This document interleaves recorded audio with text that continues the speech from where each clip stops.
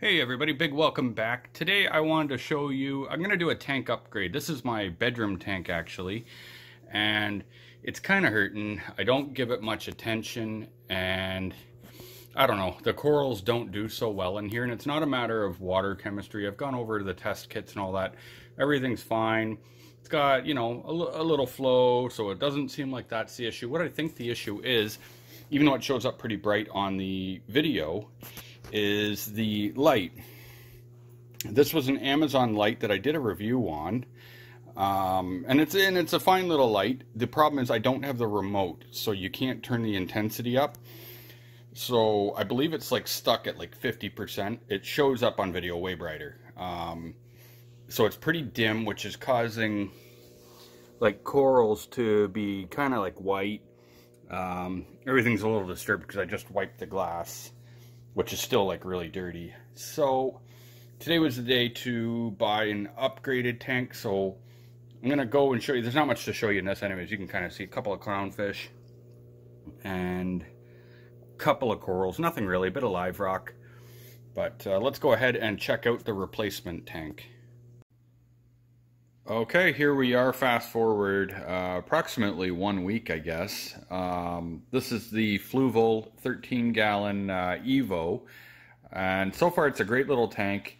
Now, I'll show you around as I kind of talk.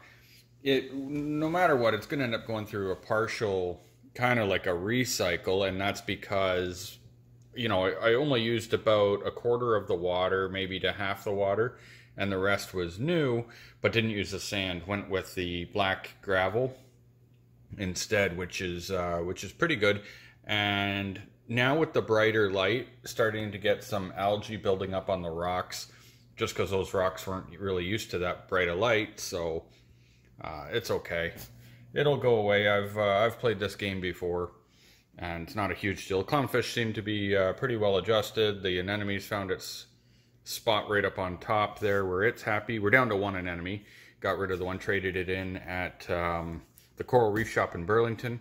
Give them a shout out. Nice guy out there, Red. And all right, so looking around, we've got a gold hammer, Sophastria, Montipora, some various zoanthids. Some of them are still not open from the other tank, but they're starting to show signs of life, so I think they're going to bounce back.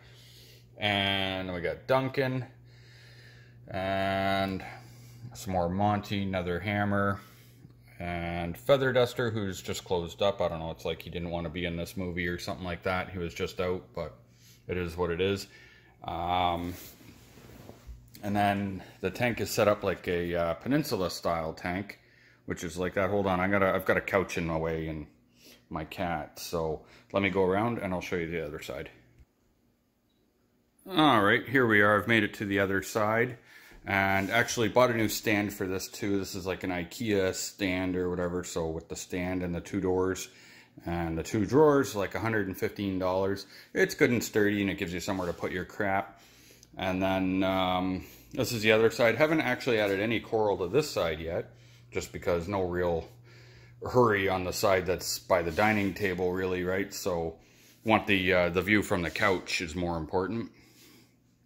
But it's a nice little tank. This is like a little feeding hole in the top, and then it's got the LED light that comes standard with it. So if you go like that, it goes blue, and then there's off. I've added my blue actinic lighting from the other tank, kind of like as a night light. I'm going to put on a timer. I haven't done that yet. It's actually really nice blue, so it's nice in the evening when the corals are all glowing. I guess you can probably kind of see the idea there. I know the camera doesn't pick it up the greatest, but and then in the back you've got the built-in filtration, so it comes almost ready to run. You do have to add your own heater and a you know, power head for flow or a pump. So did that. I just got to run this wire better so that the lid will actually close.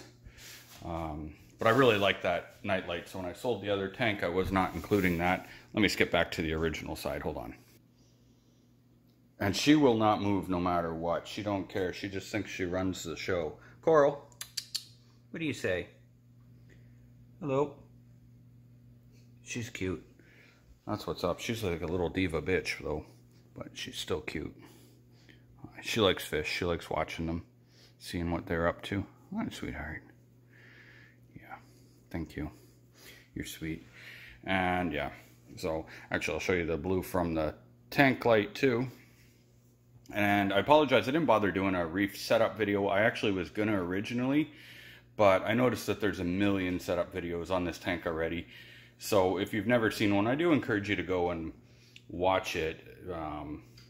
Pretty cool little tank with obviously the way the rock setup. Kind of went with a bit more minimalistic rock approach just down the middle. Reminds me of my old 200 gallon for anyone that's been following my reef tank adventures since a few years ago. I used to have my 200 that was a Peninsula, and I miss that tank, but I will go bigger and better. So there's that one Sunny D and a couple of those, which I think are watermelon, and these glow really nice at night. And then Greg from the Burlington Aquarium hooked me up with the Cephastria and the Golden Torch, which does not show up golden on camera at all, but that's okay. Anyway, that's the updated tank. Say goodbye to Coral. Bye, Coral. And hopefully you enjoyed the video. And if you've never thought about reefing, it's not nearly as hard as people say or think. It definitely does take some work, but you can have a tank like this with maybe a half an hour of maintenance a week.